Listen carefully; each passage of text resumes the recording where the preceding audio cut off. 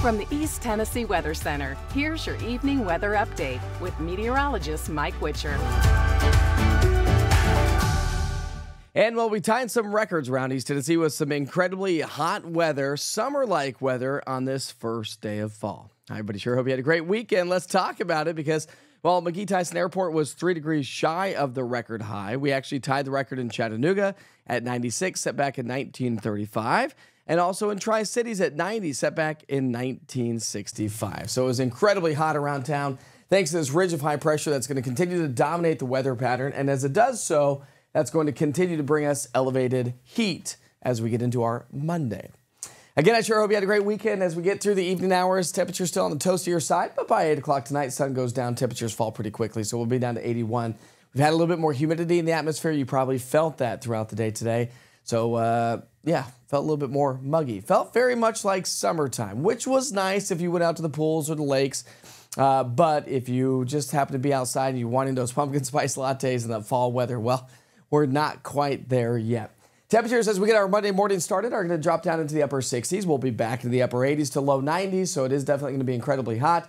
But we also have a risk for some isolated strong to severe thunderstorms per the Storm Prediction Center. So let's walk you through that future cast. We'll start off nice and quiet early Monday morning, heading to our Monday afternoon as we get into the lunchtime hour. No big deal whatsoever.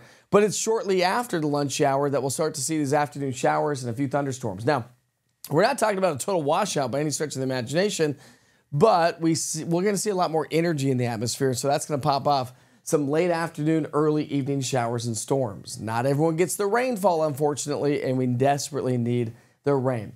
But there are changes on the way. High pressure breaks down. That's going to allow a couple of troughs and disturbances to swing on into our area as we get into our Tuesday, Wednesday, Thursday time frame. And as this low pressure system starts to swing its way on through, that's going to open the doors from the Gulf of Mexico. So the humidity is going to increase, clouds are going to increase, chances for rain increase, and therefore temperatures will begin to decrease through the middle and latter part of the week. Not only are we talking about an upper level low swinging in from the north, but we're talking about a possible tropical system swinging in from the south. So the National Hurricane Center now has up to a 40% chance for this to become a tropical system over the next 2 days and an 80% chance over the next 7 days. So all models are kind of coming in line, if you will. The consensus is starting to increase. That means confidence increases in the forecast.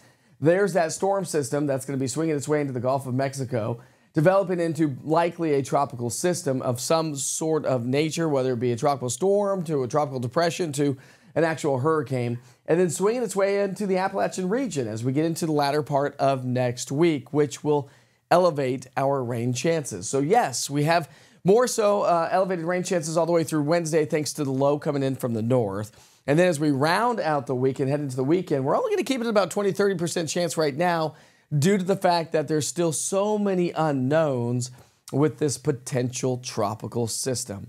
But the Weather Prediction Center is thinking that we're going to see some elevated rain chances across the southeastern U.S. all the way to through the end of the month and the start of October. So Monday we're hot. Then we're going to start to see those temperatures dip down to those seasonal averages and even below average possibly as we get into next weekend, i.e. we're still going to be talking about more cloud coverage and more moisture. But as we round out the month and start the month of October, while we are going to get a nice little break in these extreme heat, we're going to get a nice little taste of fall. It looks like above average temperatures may be working their way back in. But all that means by the end of the month is temperatures will be warmer than 78 degrees. So make sure you stay in the know with the East Tennessee Weather app. It's your one-stop shop for weather right here in East Tennessee. It's a free app download, and it's all weather all the time for us here in East Tennessee, as I mentioned. Daily forecast weather updates. You can track the tropics with the interactive radar, check in on those current conditions, and of course, the interactive radar gives you current, past, and future radar of 2 hours. It's a great tool, and again, it is 100% free. Witcher is going to be broadcasting live from a golf course tomorrow morning, Monday morning. So join us for Wake Up with the Witcher. I'll be out at a golf tournament in Blount County. You'll want to know more about this. Tune in. Have a great night.